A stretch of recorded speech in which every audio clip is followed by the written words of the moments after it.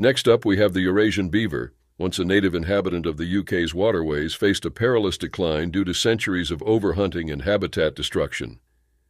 By the 16th century, these magnificent creatures had vanished from British shores, their presence reduced to mere whispers in the annals of history. These large rodents went extinct here in the 1600s, following years of hunting for their fur, meat, and a secretion called castoreum, which they produced to mark their territories.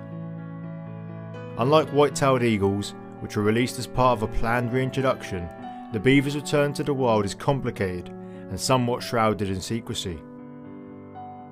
The first wild living beavers were spotted in 2001 on the River Tay in Scotland.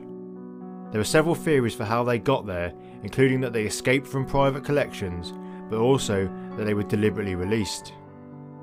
Following this, the Scottish government in 2008 agreed